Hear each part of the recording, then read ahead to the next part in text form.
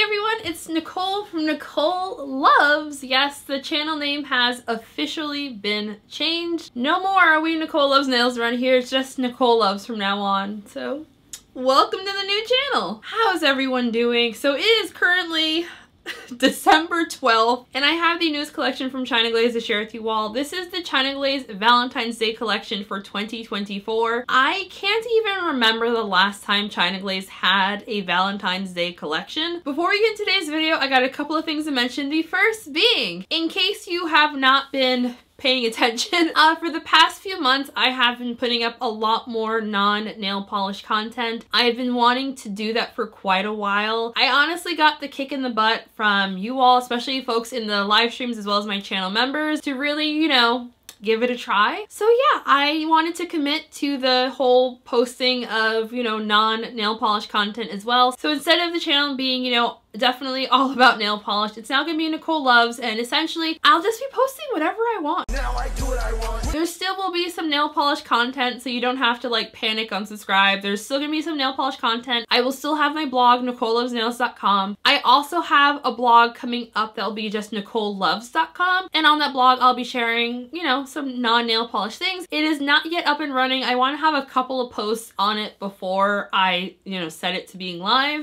So yeah, I hope you all will join me for, you know, the new phase of this channel, as well as like all of my social media content as well. If you are new around here, hi, in case you couldn't tell, my name is Nicole. Welcome to the channel. I upload new videos every single week on Tuesdays and Saturdays. I also go live every single Sunday. If in fact you're a returning subscriber, welcome back. How are you doing? Just I know this is early, like we're not even in 2024 yet, and already we have a Valentine's Day collection. I don't know how I feel about that, honestly. So this collection is called Love and Kisses. I did purchase this collection. I have not yet seen it in too many places as of yet, but I will have links in the description box. Some of them are affiliate links to places where China Glaze is sold. I anticipate once, you know, 2024 actually gets here, there will be more places selling it. As always, down in the description box, I will have links to where you can purchase these polishes, links to the China Glaze social media pages, my social media pages, as well a link to my blog post on NicoleLovesNails.com, where I host all of my swatch photos as well as provide a written review, and of course timestamps are down there as well. Let's just get into this video. Alrighty, starting with what I think is the least interesting all the way up to the most interesting, we have Sweet Cheeks. This is just your basic pastel baby pink cream shade. I honestly always expect the worst formulations out of colors this light.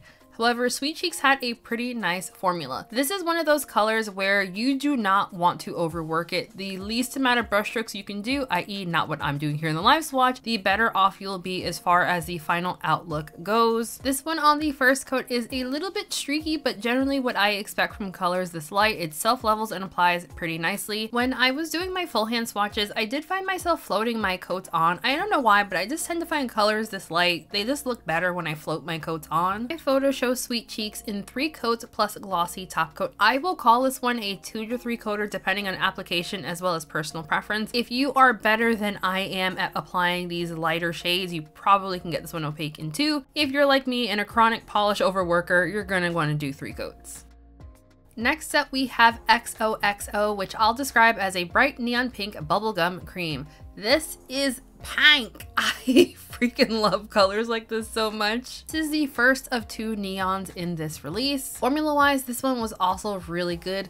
It was a little bit chalky in comparison to the other neon in this release. It didn't self-level quite as quickly as I would have wanted, but it did end up self-leveling. And since this one is a neon, it is not photographing quite as brightly as it was for me in person, but I feel like it is coming across very, very bright. So my photos show this one in 2 coats plus glossy top coat. I noticed when I was taking my photos that I had a couple of dark spots on my nails. It wasn't enough to get me to want to add a 3rd coat, but you know, I'll call it a 2 to 3 coater depending on personal preference. This does dry down fairly flat, so you will definitely want top coat to give it a nice glossy finish. Super easy removal, no issues with staining. And now we have Read My Lips, which is a really bright neon red cream. I was so shocked, surprised, gagged. Incredible, amazing, show-stopping, spectacular. All of the things when I started swatching this polish. I don't recall ever trying a neon red that I liked as much as I like this one. Like, it is ridiculously bright and it does glow under black light as well. Everything about this polish, I give a 10 out of 10. Like, it was really phenomenal. Because this is a neon, it is not photographing, coming up on camera, anything like that nearly as bright as it does in person. Like, it's really beautiful. This does seem to be a slightly warmer toned red. I feel like my hands came across a little bit lobstery with this one, but it wasn't the kind of lobstery that I noticed in person. It was mainly just, you know, photographing it. So that is Read My Lips in 2 coats plus glossy top coat. This is a very pigmented polish. If red polishes have a tendency to stain you, I think this one is definitely going to be a stainer. I did end up having to scrub the red off of my fingers for a little while, but it all came off with acetone.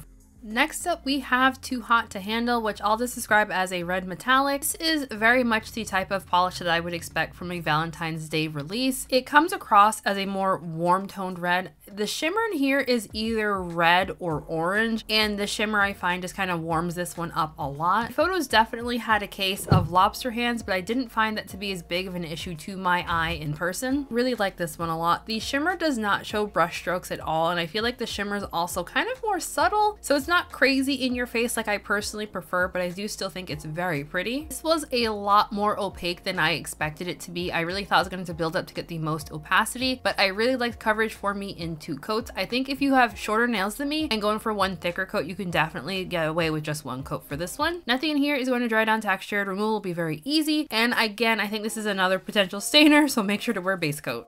And now we're up to the glitters. This first one is called Eat Your Heart Out, and this is a red jelly base with red metallic micro glitter. Your Heart Out had a really nice formula. The base did not feel overly thick or thin, and I had no application issues. I did a little happy dance when I saw we had 2 glitters in this release. This is a pretty pigmented jelly polish. I did not expect to be able to get like nice even coverage in 2 coats, but my full hand swatches do show this one in 2 coats. The glitters are super duper tiny, and I was really shocked at how top coat hungry they are. I used 1 coat of the Salon Perfect glitter gloss and then 1 coat of the Salon Perfect plumping gel top coat, and my nails still looked a little bit textured, I noticed in my photos. So this one's definitely going to take quite a few layers of top coat to get everything nice and smooth. This polish reminds me a lot of China Glaze's Ruby Pumps. I'll have a comparison at the end of the video because I was kind of curious about the 2. Much like the other reds in this release, I definitely think this is another potential stainer. I also would not suggest scrubbing this polish off. Definitely use the soak off method. Do not scrub this one off. It will be a mess. This next polish is the topper of the release. It's called Ruler of Hearts. It is a clear base topper with pink and red heart-shaped glitters. This polish, without a doubt, was the one that I was most excited for and also the one I was most concerned about. The formula on this polish was pretty good. The base feels like it's very thick because there's a lot of glitter in this polish, but I find the base itself is on the thinner side, but the glitters make it feel more thick. As you're seeing from my application, this is not really the type of topper that you can just brush onto your nails. While I did find that the hearts came out reasonably easily, I just feel like because you can't brush this on, you really kind of have to do a glitter placement or just kind of zhuzh your brush around to get the glitters where you want them to be. So that is what I'm showing here in the application. If you try to get enough stars on your brush to brush this one on, I found that you have to put like a lot of the base onto your nail and you'll get bubbles in your nail, which is what happened to me in my full hand swatches. I feel like this was an interesting attempt at a topper. I feel like it would have been executed better. There were more variety in different types of glitters in this one, like just various sizes, and these big hearts were kind of scattered amongst the rest. I feel like just these big hearts being the only glitter in the polish, that you kind of have to do glitter placement with these or else it kind of looks a little funny, because sometimes when you dip your brush in, you might only get 1 heart and other times you might get 10. Not disappointed by this polish, but I feel like it could have been executed a lot better. I'm hoping this next shot here is somewhat helpful to show you all how the hearts come out of the bottle. So this time I got 2 with 1 stuck to the side. I'm gonna dip it back in, do a quick swirl. And now like I've got more hearts and then a couple like stuck to the side. That's kind of how these come out, and you kind of like, you get a good amount out without having to do too much. But this is definitely like a glitter placement kind of polish and not just painting your nails kind of polish. Glitters this size will definitely give you some trouble upon removal. Use the soak off method or peel off base coat, or you're gonna be very upset with yourself. It's time for some comparisons. So first up, immediately when I saw Eat Your Heart Out, I immediately thought of Ruby Pumps, which is this polish right here. As you can see, they are not exactly the same. There is some differences. I feel like because this is on a clear swatch wheel, Eat Your Heart Out is looking very patchy. I did not find it to be patchy like on my natural nail. And then here is Ruby Pumps. And then over here I have Get Your Glitter On, which I think was last year's winter collection. So yeah, I didn't have any China Glaze glitters that I thought were comparable enough to this. All of my China Glaze glitters were either too orangey or didn't have a red jelly base. And now for comparisons, we have Read Your Lips over here, followed by China Glaze A-Sin. This was a limited edition polish that was exclusive to their website, I think last year maybe. It is going to be incredibly difficult to find. Over here we have Fleur d'Amour from the Eco Glaze line, and then over here we have Flamboyant. These are all super bright reds. I found A-Sin is the least neon-y of the bunch. It's still a very vibrant red, but on camera next to these other neon reds, it's looking a little bit darker. I think these are all bright enough that you if you have one of these other ones, you don't need this one, but these all had really nice formulas. I think out of the bunch, the formula I didn't like the most was Fleur d'Amour. It was a little bit more watery, and I ended up doing 3 coats of that one and 2 coats of all the others. Okay, next up for the red shimmers, we have Too Hot to Handle over here. I was very surprised that I actually did not have a ton of red shimmers from China Glaze. So I pulled out Deadly Desire over here, and then Taken for Pomegranate over here. Taken for Pomegranate is from the Everglaze line, which has been discontinued. And as you can see, they are not super comparable, honestly. The shade of red is definitely different. Next up is the Neon Pink, which is XOXO. I immediately was wondering how this one was going to compare to Will It Be a Cup or Cone from the summer collection from this year, and then one of my go-to China Glazes, Glow with the Flow. That is probably one of my most used neon pinks from China Glaze. To be honest, the formula is not the best ever, but I've had it for years and I absolutely love it. XOXO is a little bit brighter than Will That Be a Cup or Cone. They are definitely not dupes. I can clearly see a difference in person. I do think if you're trying to keep your collection on the smaller side, if you have Will That Be a Cup or Cone, you likely do not need XOXO. And then finally, we have the Sweet Cheeks comparison. So here is Sweet Cheeks right there. So over here, I have Totally Taffy from the recent Willy Wonka collection. And then next to that, I have Here for the Candy, which was either the summer or the spring collection from this year. And then over here, we have Count Your Blossom, which was from the Eco Glaze line. So I did not have anything that was the exact same shade of light pink as this polish. So I tried to pull out things that were like close, but I didn't have anything that was exactly the same. And I did not own any glitters from China Glaze that had hearts in them, so I didn't pull anything out to compare this one to because I didn't see the point if I didn't have anything with hearts. I have been reviewing China Glaze nail polishes on this channel since 2022. 2022 was definitely a rough year to be a China Glaze fan. 2023, there weren't a lot of collections that really are standing out strongly in my mind that I would say, wow, that was amazing, fantastic. I think I like the color stories a lot more than like the polishes themselves, if that makes sense. But the new factor of China Glaze having a Valentine's Day collection from a brand that does not normally release Valentine's Day collections, I was really, really, really excited.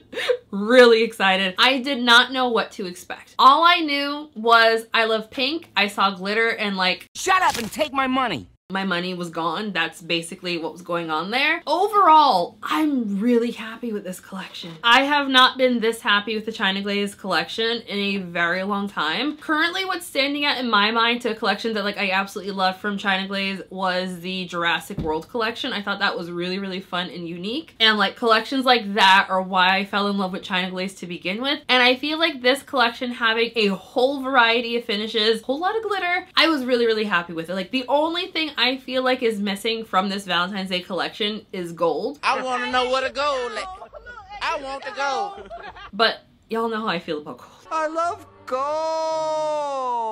I always feel like gold can be added to pretty much anything, but like I was really happy with this collection. Ruler of All Hearts was definitely the polish that I was most looking forward to from this collection, as well as being very concerned. I know I just had a video talking smack about the Orly Pop Topper with the triangle glitters, how much I hated it. So like I was really scared that this China Glaze topper was going to be like that Orly polish. As I showed in the live swatch, it is one of those polishes where like you can't just like dip your brush in and just like stroke it onto it. You have to just kind of zhuzh things around to where you want them to be. That's not my favorite style of topper. I think this one would have benefited from maybe having a mixture of large and smaller glitters in it, kind of like how China Glaze's old school glitter toppers were. I think this I would have liked it a lot more if it was like that. However, I'm not mad at all at the topper at all. Like I feel like if I ever reach for it again, I'm probably going to pair it with some smaller glitters just so I don't have just like some big old honking glitters and nothing else on the nail. But overall, I thought it was really, really fun. Also, what was very unexpected for me from this collection was the fact that we got 2 neon polishes. I don't know why. Looking at them in the bottle, like I could see that they were very clearly bright, but I didn't realize how bright until I got them on my nails. This was a fantastic collection. I feel like this is an amazing way for China Glaze to start off the new year. I feel like this is the first time in a long time I'm struggling with what to pick as a top pick from a China Glaze release. It's a neon pink. I'm gonna go with XOXO as my first top pick, and then my second top pick is going to be Ruler of All Hearts. It's glitter. Y'all know I was gonna pick the glitter. And then my next top pick is gonna be Eat Your Heart Out, the red glitter. Then my honorable mention is gonna be Read My Lips. Like, I know it's 4 polishes from a 6 polish release, I know, but I just told y'all I'm having a hard time deciding which was actually my like top pick. Yeah, this is just a really, really good collection, so I'm kind of struggling a little bit. So I am assuming that this collection is likely gonna start popping up in stores probably sometime in January. I don't feel like I ever see Valentine's Day stuff up until at least January. But I did purchase these online from beautywest.com. So I'd love to know what everyone else thought of this release. Feel free to leave an angry comment that you are also upset how early Valentine's Day stuff is going up, because you know Valentine's Day is in February. I guess capitalism. Blame capitalism. I don't know. So I'd love to know what everyone else thought of this release. If you're planning on picking up, y'all know the drill. Let me know all of your thoughts. Do you celebrate Valentine's Day? I celebrate Valentine's Day in the sense that like it's a holiday that I acknowledge. We don't go all out or anything for Valentine's Day. Usually just like cook a meal, we stay in, which is basically what we do every day anyway. Before we end today's video, I want to give a very special shout out to my channel members. Shenanigang! Thank you all so much for your love and support. I truly appreciate it. You guys are amazing, and your names of course are all on the screen right now. I saw these in my hand. If you'd like to sign up for my channel memberships, I have a link for that down in the description box. But you know, as always, please do not feel pressure to sign up for channel memberships. Just, you know, like the video, comment, share, subscribe, all the things, and seriously, we are good. So just thank you all so very much for watching today's video, and I also love and appreciate every single one of you. Like seriously, I am really appreciative of everyone who has watched some of the non-nail polish content that I've been doing lately. It really does just mean so much to me. I know like nearly all of you subscribe for, you know, nail polish related content, and I just really appreciate those of you who have stuck around for the non-nail polish stuff, who've watched the non-nail polish stuff, those of you who come hang out on the live streams. Like, I really just do appreciate every single one of you, and I really do hope that like I say that enough that you all know how much I appreciate this community that we have here, and just that you all take time out of your day to, you know, listen to me talk, watch the cats run around the background. I really just do appreciate it a lot, and I just thank you guys. Just really, thank you. One more thank you. Thank you all so very much for watching today's video. I hope you enjoyed it. I'll have a link in the description box to my China Glaze playlist if you are a China Glaze nail polish fan. You know, it's there if you want it. Have a wonderful week, and I will see you all in the next one. Bye.